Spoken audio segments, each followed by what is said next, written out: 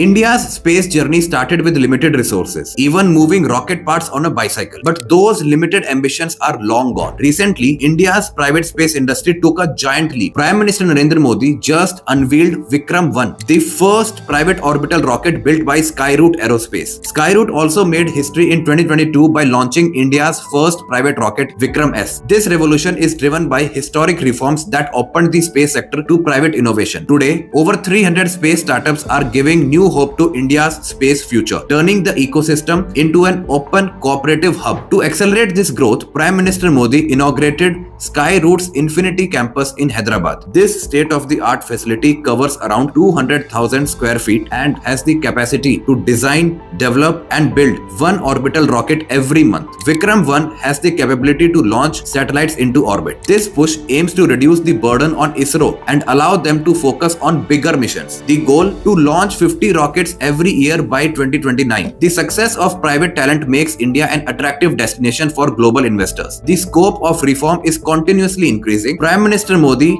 affirmed that the government is now moving to open the nuclear sector for private players as well. This expansion will give new strength to India's energy security and technological leadership, creating opportunities in areas like small modular reactors and advanced reactors. India is now officially in the private space race.